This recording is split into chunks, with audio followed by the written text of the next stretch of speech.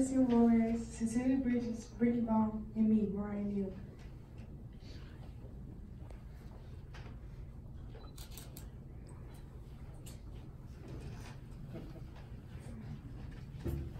Hello, my name is Madison Juarez Box, and I'm an 8th grader and I attend Cloverdale Middle School.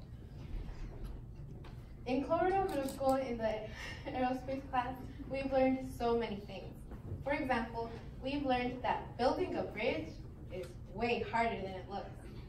Also, we've learned how to take something from our imagination, plan it on paper, and then having it in our minds. When inquiring my peers on what the biggest problems were, I found that they didn't like doing the paperwork.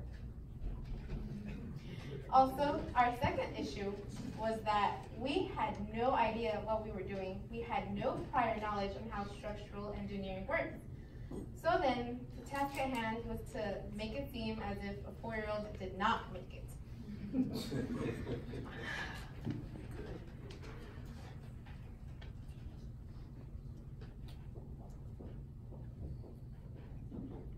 Our main goal is to, by the end of the year, build a fully functioning planet rover. We began by building bridges made out of popsicle sticks, and then testing the torsion and the weight resistance. After this, we moved on to building wooden chassis, which is like a model for a rover made out of wood and on a 1:10 scale size. We are halfway done testing them. We're testing torsion and weight resistance. When we are done, we hope to build a rover that works, that moves, and that a person can fit inside. Throughout the year, we've had various challenges that test the way we think and the way we problem solve. We hope that along the path, we will pick up more knowledge, more maturity, and we will succeed in our goal.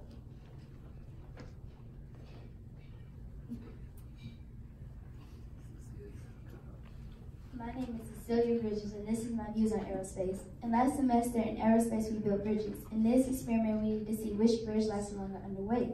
To test the bridges, we used sand. We tied the bucket to the bridge and then put sand in the buckets. We put more and more sand in the bucket until the bridges collapsed. This helped us learn that when we build structures, that they have to be strong. A vehicle is like a bridge, a frame between two wheels.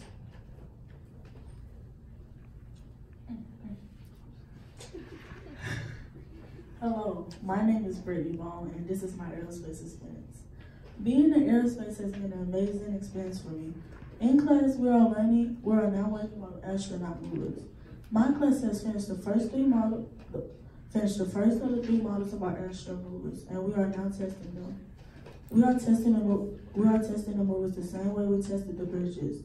When building the movers, we have to do a lot of measuring of different objects to know what size to make the movers. Although the work is hard, I still love this class. And this is 10 things aerospace has taught me. 1, a triangle is one of the strongest shapes and commonly used in bridges, buildings, and more. 2, I learned how geometric shapes are used. 3, I've learned how to be a better leader by working with younger students, and I also learned about leadership. And 5, I learned how to build a structure strong enough to hold a bucket of sand. Number 6, how to persevere through tough situations and work together to finish the job. Number 7, how to budget your job and stay within it.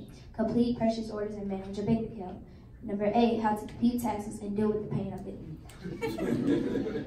Number 9, how the materials effects of how you build. And number 10, how to engineer a dream into a real 3D object. Next steps. The next steps for the project is to construct 2 models out of the PVC welding rod that is the scale of the PVC pipe. The full-size rover is to be built on. After completing the models, the student will begin to research electrical engineering principles to design a 12-volt electrical system. Utilizing solar energy, the students will then utilize the knowledge gained to build a powered, full-size model, astromover, that will be able to negotiate obstacles in predetermined course.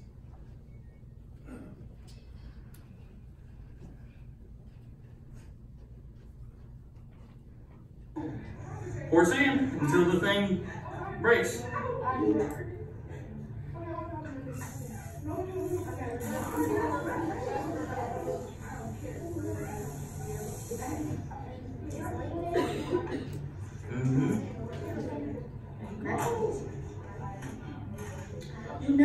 No, because it's supposed to be solid back here.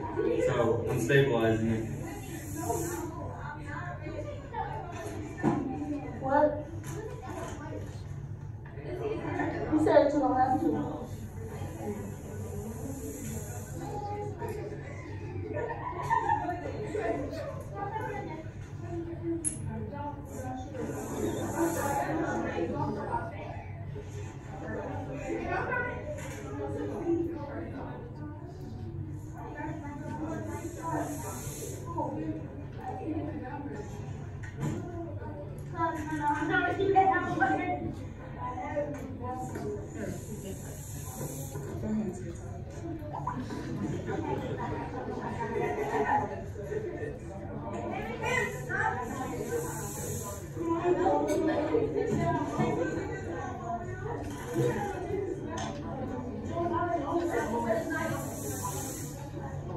That's a lot of sand so far.